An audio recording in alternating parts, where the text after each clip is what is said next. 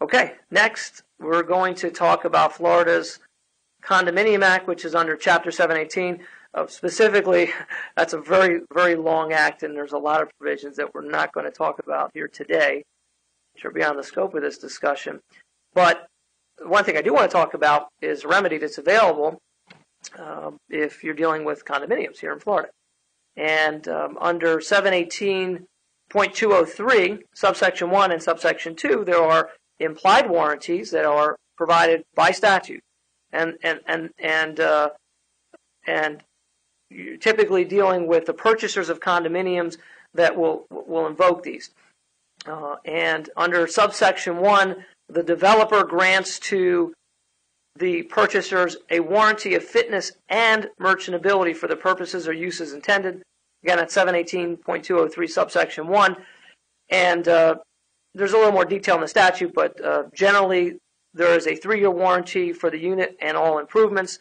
There is a 3-year warranty for roof, structural, mechanical, electrical, and the plumbing elements.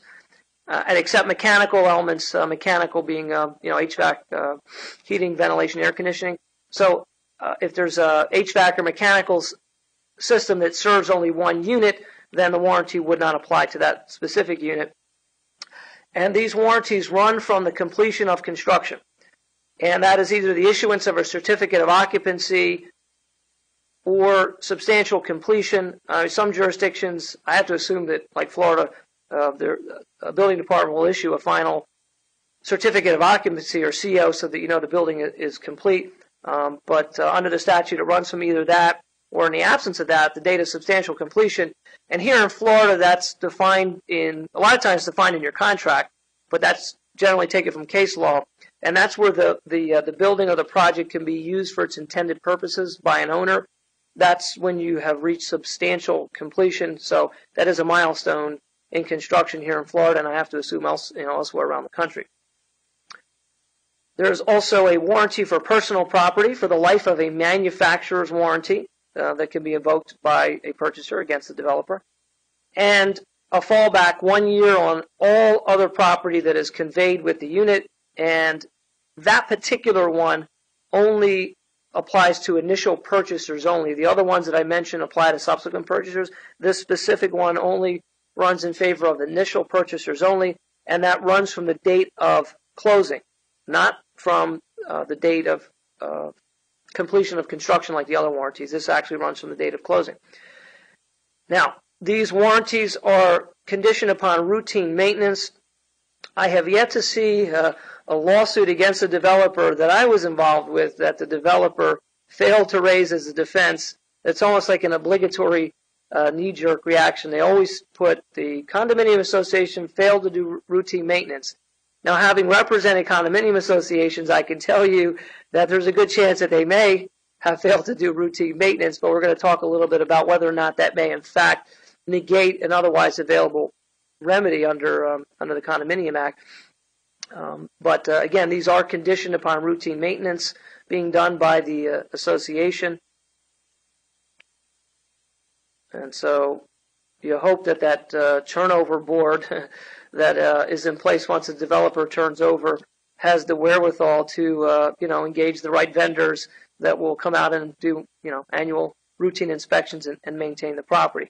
Because if you let the property go to hell and you don't do maintenance, then developer may have a legitimate defense here, and that would negate an otherwise available remedy.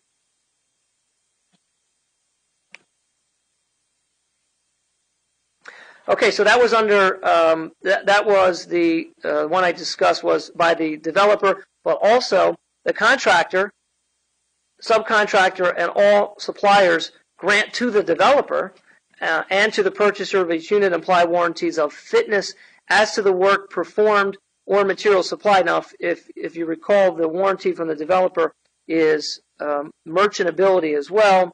This warranty that is by the contractor, subcontractor, suppliers is only a warranty of fitness as to the work performed or materials supplied by them, and it allows the developer to invoke these remedies. So if a developer is named in a lawsuit for breaching these warranties that are provided to the purchasers or to the condominium associations that will implement these these lawsuits on behalf of the unit owners, the developer can cross-claim against the contractor that it hired, and of course the contractor, can cross-claim against the contractor or the subcontractor supplier, and also bring a claim for breach of warranty against those. Now, a manufacturer of a product may or may not be considered a, quote, supplier providing implied warranty. Now, the statute does not mention manufacturer. It specifically talks about a supplier. And most of the time, what happens is you'll have, in the chain of construction, you'll have a subcontractor that will purchase materials from a supplier. Of course, the supplier gets it from either the manufacturer direct, or there may be someone else in the stream of commerce in between that. But the supplier that actually sells that to the subcontractor or to the contractor is the supplier. So the manufacturer is not going to be deemed a supplier under the statute in that instance. And I've cited to the Harbor Landing Condominium Association versus Harbor Landing LLC. And we can assume the LLC was the developer in that case.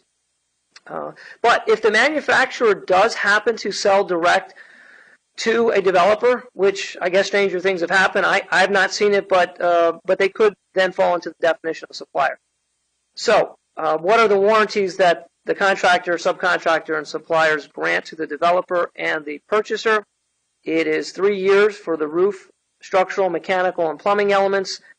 Again, except for mechanical or HVAC, as I like to call it, elements serving only one unit, and 1 year as to all other improvements and materials. Now, if you go back to the slide we looked at, the developer grants much broader remedies to purchasers.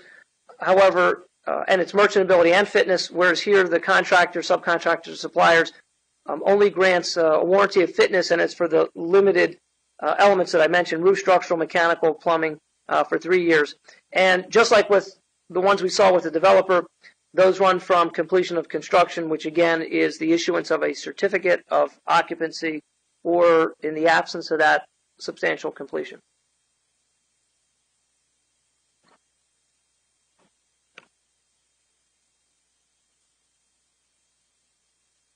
In order to comply with their statutory warranty, the contractor or subcontractor, the materials and the work that they provide must conform with generally accepted standards of workmanship and performance of similar work and materials meeting the requirements that are specified in the contract.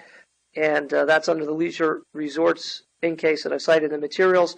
And just like we saw with the warranties from the developer, these are also conditioned upon routine maintenance. And I mentioned that the lack of routine maintenance may not provide a defense to a developer or a contractor in this case.